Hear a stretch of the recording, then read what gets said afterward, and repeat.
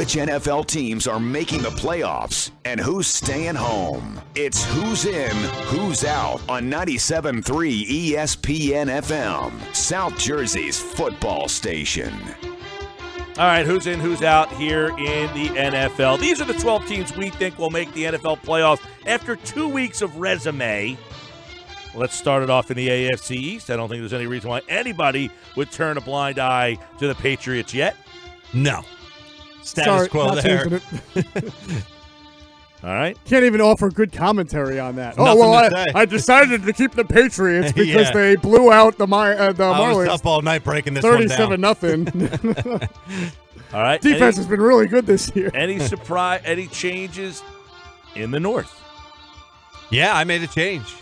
With the Roethlisberger injury and the Ravens' success, despite it being against two dumpster fires, I'm going to go with the Ravens. I think it's their division as we speak today with the AFC North. I'm not, out on Mason Rudolph. I think there's a chance that the Steelers can still be competitive, but based on what we've seen and the evidence we have in front of us, I think this now becomes the Ravens' division to lose. They are in for me at the AFC North. I had the Steelers the last 2 weeks. So I had the Browns last week. I'm keeping them, and I feel like I won't be motivated to change until probably next week because you have really two interesting games. You'll have the Browns playing the Rams at home, and then the only team that I would kick them out for would be, as Ryan said, the Ravens, and the Ravens have a game against Kansas City.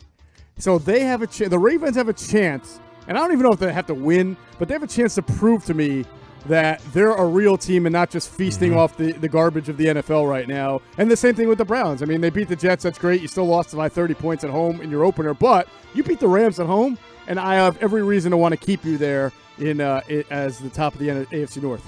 I've got Baltimore here, and last week, I think I had Baltimore. Yes, I had Baltimore last week. I had Pittsburgh in the preseason. Yep. I changed to Baltimore last week, and I'm sticking with Baltimore again this week. A lot of that goes to, I think Jackson's played better than we thought. I think their offense is a more sustainable offense than what they've had in the past. Like, they have some big play weapons. They got the tight end. They can run the ball a little bit better now. But I also think their defense is pretty good. I mean, that's going back to when they played the Eagles in the inter-squad practices. A lot of the people were saying, look, that Ravens defense looked for real. Yeah. So I think their defense is pretty good. So I like the Baltimore Ravens as the North champion. All right, let's go to the South. Geoff Mosher, who do you like? I have been consistently with the Texans all year long. Now, they'll have an interesting game. They did not look great against Jacksonville, but that's a division game. They won it, so I'm not going to do anything about it. They got to go fly to L.A. this weekend to play the Chargers. That's a formidable opponent. We'll see how they do. I'm still not sure. Even if they lose, I'd knock them down because right now it's the next best team is probably Indianapolis, and they got to prove themselves as well. Yeah, I'm with you. I've had the Texans all along, and then they stay for me as the pick for the AFC South there. The Colts still have to prove it. I'm not sold on them. I think they're going to be competitive. I'm giving Jacoby Brissett some benefit there of the doubt, but they're not my pick to win the division. Tennessee Titans don't think they have enough, and we all know what's going on in Jacksonville. So the Texans, for me, are still the pick in the South. I like Houston as well. For 3 straight weeks, I stuck with Houston. I like them. And right now, Watson is probably the top quarterback in that division. In the West, has there been any changes for anybody in the West? Well, I'll start and say mine is I had Chargers. I'm going Chiefs. I mean, and I kicked myself for going Chargers because I've been a Chiefs guy pretty much the whole Andy Reid era here. And I had them in the wild card before. I now have them winning the division. I'm going Chiefs in the West. Yeah, I also have the Chiefs. I've had them from the jump here, and I'm sticking with them. You look at the division. The Chargers can compete. I don't think they have enough firepower to take down the Chiefs in the division when it's all said and done. And then you look at Oakland and Denver, and we all know the story with those two franchises. So the Chiefs, to me, look like the easy pick for the AFC West. Yeah, and I don't even know if Mike should have kicked himself for taking the Chargers, because if we had started this a month ago, I probably would have taken the Chargers too. You had Kansas City working in an entirely new defense, right? And then you also had the Chargers coming off last year, but then all of a sudden they got hit with all these injuries, as they always do, and then the Melvin Gordon holdout, Derwin James hurt, So somebody else just got hurt for them too. Hunter Henry got hurt, and then Adrian Phillips got. I mean, this is what the Chargers do. They get hurt. They're like the Eagles of the West. So I got the Chiefs, and no reason. I've had the Chiefs consistently since week 1, and I don't think that's probably going to change anytime soon. All right, a couple of wild cards. My wild cards have changed every single week, and this time both of my wild cards are different. Wow. First, I had Kansas City and Cleveland. Then I had Kansas City and Pittsburgh. And this week, I've got the Chargers and Indianapolis. Wow, you put the Chargers in coming off a loss. Yes. I had them winning the division for a couple of weeks in a row. Bumped them down. I bumped them down to the wild card. I like that. But I got Indianapolis. I was impressed with them going on the road and winning at Tennessee. They went on the road and played tough against the Chargers. I think Brissett will get better as the year goes on. The rest of that team around him, and I love Reich as the head coach out there. And I think the AFC as a whole is pretty weak. Real weak. Definitely. So L.A. Chargers and Indy are my two last wild cards. So for me, I'm staying the same. I have the Chargers and the Browns. I've had them as the two wild card picks throughout the entire process. I have not been sold on the Ravens going into the year. Give them credit. Lamar Jackson looks great. Disclaimer, two of the worst defenses and teams in the league. I'm very curious to see how that pans out. But with the Steelers losing Big Ben, I bumped them from winning the AFC North to completely out of it. Give the Ravens that for now. And my wild cards stay the same with Chargers and Browns. Yeah, my wild cards also stay the same, but I will admit that this has to be a prove-it weekend for both of them because I've got the Chargers and the Steelers. And the Chargers will play the Houston Texans. If they lose that game, that's 2 in a row against a bad loss to the Lions and then losing to a Texans team. And then the Steelers are obviously 0-2. If they lose to the 49ers 0-3, it's going to be tough because I don't have the Ravens right now because I have the Browns winning the North. So if the Ravens play formidably or even win against the Chiefs and the Chargers and Steelers both lose, I cannot in good conscience still continue to rock with these guys just because of my opinion that you don't make changes, right? So it'll be a prove-it weekend for the Chargers and the Steelers. All right, that's the AFC. Who's in, who's out? We just told you who's in the AFC and the out teams, but who is in the NFC? Let's go to the NFC East, boys. We'll start with you, Ryan. I got the Birds, man. I got the Eagles, and yes, give the Cowboys some credit. They look real good. I'm still sticking with the Eagles. I think when it's all said and done, they're going to prove it to us. I'm not ready to move away from them yet. It's obviously a good two-team race with the Cowboys right there, looking good through 2 games as well. I'm sticking with the Eagles, though.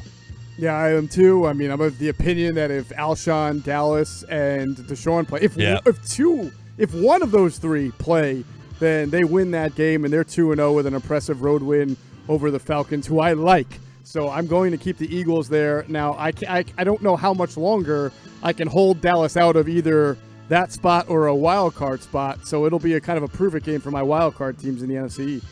I'm going to go ahead and make the change. I like Dallas and what I've seen, and I like this for them. Miami at the Saints with no Drew Brees, at the Jets, at the Giants, coming up for them.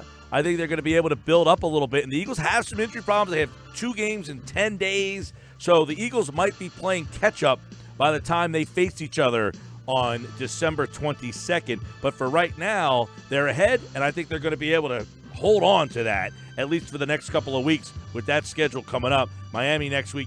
You get the Saints, which is a tough one on the road, but you play them without Breeze. That's a big advantage for them. They do get Green Bay, but that game's at home. Then at the Jets, not a tough road game before they play Philly for the first time. So I think Dallas, by the time they get to Philly, is going to be ahead of Philly in the standings. Philly's going to be playing catch-up. Go to the North, and this one's interesting.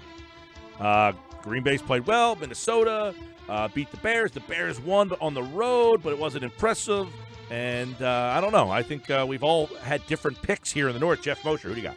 Yeah, I've had consistently since the start Minnesota Vikings. They're coming off a win, so that's good for – oh, no, I'm sorry. They had a loss, and Kirk Cousins did not play particularly well. So I guess it's kind of prove-it time for them because if the Packers go to 3-0, I'm going to have to consider making a change. But for now, I still love their defense. I still think they have the best defense in that – well, the second best to the Bears. But I think they're a better overall, more well-rounded team than the Bears because of their offense. So – we'll see how it goes, but I'm keeping the Vikings right now, but they're on alert. Yeah, so I had the Packers since day one. I'm sticking with them 2-0. They're in first in the division right now. The Bears, I think they're on track right now to look really brutal throughout the first half of the season. They could be right around 500 if they keep playing how they've been playing. I'm not sold on the Vikings either. Packers look good through 2. I'm sticking with them. And I've had the Bears all 3 weeks. I'm sticking with them as well. Wow. They won on the road at Denver. Not easy to do. I don't care if it's ugly or not. To go to Denver and figure out a way to win. They play the Redskins coming up. Then they go back and play a division game with the Vikings. They get the Raiders, the Saints, no breeze. Their schedule is a little difficult, but winning on the road with that defense, I think their offense will kind of catch up to them there. And I like the Bears to win in the North. The Bears have scored 19 points in 2 weeks. Ooh. The 49ers, who are not blessed with great weaponry, have scored 72 points. Wow. It's pretty Niners amazing. have been interesting. It'll be interesting to see if they sold anybody in this edition of Who's In, Who's Out. Let's go to the South, where do we have any changes in the South? We had a big injury in the South, so I'll start with Atlanta. I like Atlanta, what I saw from them the other night. And the injuries. I think the injuries have changed it for me. Newton doesn't seem himself. Breeze being out. I don't think Tampa, although they beat Carolina, Tampa could be the one that no one's talking about, ends up getting Arians, figuring it out, and boom. But I'll go with Atlanta, and it's because I like what I saw from their defense. They got ran all over the first week, but, they did a good job of tightening that up, and they got so many weapons down there. So Atlanta kind of I've never been a big believer in Atlanta, but this division seems a little wonky. Yeah, that was a good win for Tampa to go on the road Thursday night and beat Carolina. And they'll have the Giants at home this weekend, so maybe if they blow them out, you start to give them a little more respect. But right now, to me, that division is the Atlanta Falcons and the Saints, and clearly with the Saints on a backup quarterback, I've had the Falcons winning the division since the start. They come off I don't want to say an impressive win. They beat the Eagles. They won. They did what they were supposed to do and won. They're 1-1 now. So yeah, could be a momentum game for them, right? Yeah, certainly. And they got a big game coming up against the Colts this weekend to really see, see if they don't let down. They were celebrating in the locker room. We saw like they were Super Bowl champs, but it could be a game there, a win at home on national TV that gives them some momentum the rest of the way here for at least the next few weeks. I had the Saints as the NFC South champions. Obviously, with that injury, I'm going to have to change things a little bit, and I like the Falcons right now. I think they have jumping on my bandwagon. I'm jumping on the most bandwagon here. I like the Falcons to take the South at the moment with everything else going on in the division. All right, in the West, I've had the Rams since the start. They're 2-0. They went on the road. They beat the Saints, albeit without Breeze, but they've shown me enough to feel like the Rams are legit. They're not going to take a step back this year. I like the Rams to win the West. I also like the Rams, although you look at this division and it's through 2 weeks, but one of the more competitive. You have the Niners at 2-0, the Seahawks at 2-0. Kyler Murray played well, although they're not going to do much, but give him some credit down there in Arizona. For me, it's got to be the Rams. It's their division to lose. I see them pulling away with it, although Seattle could give them a little bit of a fight. I still have the Rams winning it when it's all said and done. Well, you said it. I have Seattle. I've had Seattle since the start. They're 2-0. I thought it was impressive, even with the injury to Roethlisberger, to go into into Pittsburgh and win and score 28 points. You've done yourself a good job. So they have a pretty interesting game this weekend against the Saints, at home. Obviously, the Saints won't have Drew Brees. So a really good chance to go to 3-0, and I still like them to win that division. All right, wild card time. Here we go. These are the last two playoff teams. Ryan, I'll start with you. Who are the two? Now, my wild card teams have been the same both weeks. This week, they are both different. My wild cards have also been the same, but like I mentioned when we were on the NFC South, I've had the Saints all along. I bumped them completely out of playoff contention for this week, similar to what I did with the Steelers. I moved the Falcons up there in the NFC South, and then also I moved the Cowboys into a wild card spot. So I have the Cowboys and the Vikings, and Seattle's on the bubble for me. After this week, that could change as well. But for now, I'm going Cowboys and Vikings. I had Falcons and Vikings the last previous who's in, who's out. So Falcons get the division. Cowboys slide into that open wild card for me. Yeah, listen, I've got the Saints and Packers. I've had them from the start, but I can only do this for so long without holding off on the Rams, the Cowboys, and maybe even the 49ers. So We look at the Saints, and we're going to have to see how they are with Bridgewater. They got an interesting game against Seattle. And I guess the Vikings have to be on alert as my NFC North champion, because if Green Bay goes to 3-0, I would probably have to replace them right now as the NFC North champs, kick the Vikings even out of a playoff spot, and then go with maybe an undefeated Dallas or an undefeated Rams team, if that's what the case is going to be. That's why I say next week is probably the first opportunity for me to make a real change. The NFC is very interesting because, I mean, in those wild card spots, you got Dallas and Philly, 2 there. Green Bay, look, Detroit hasn't lost yet. Minnesota and Chicago, all 4 teams in the North are in play. The South is kind of all in play, too, with Tampa, Atlanta, and the Saints all 1-1. And then you got the Rams and the 49ers haven't lost. And neither is Seattle, by the way. Somehow I bumped Seattle out of this thing, and I've had them in the whole time. And they won on the road. You bumped them a road win, and you bumped them out? Wow. You know why? NFC's deep, man. The NFC is very deep. And you know what? Green Bay is going to be interesting. I think Green Bay being 2-0, they've won 2 games in the division. You win 2 games in the division to start things off. It's going to be hard for them. They're going to have to be really bad to not make the playoffs with 2 division wins. So, and then look, San Francisco's 2-0, and so is Seattle. Somebody who's 2-0 out of that 3 is probably not going to make it. That's amazing. If you think about it like that. Yeah, it's going to be a battle all the way to the end in the NFC. And then you got Buffalo at 2-0, who nobody put in, right? No. And they got a lot to prove before they do that. You've got Cleveland at 1-1, Tennessee at 1-1 that nobody put in. Oakland's 1-1, nobody put them in either. So the NFC definitely a deeper bunch. In fact, in the AFC, anybody see any reason that it's not New England and Kansas City other than injury? No. Like, is anybody close to those 2? I don't think anyone's even close. You look through it. I'll say, if the Chargers can if the Chargers get Derwin James and Melvin, if they can hang on and still be competitive and get Gordon back by November and Derwin James, maybe. But after that, I don't know. No, I don't think there's anyone else. No. It's 2 teams. Like, Josh who's said the Texans. team The of that? Texans, Right, probably. the Texans, right? The Texans, but I don't love them. I don't like love them them. either. I don't love them. Yeah. The Chargers. If the Chargers get their act together, maybe.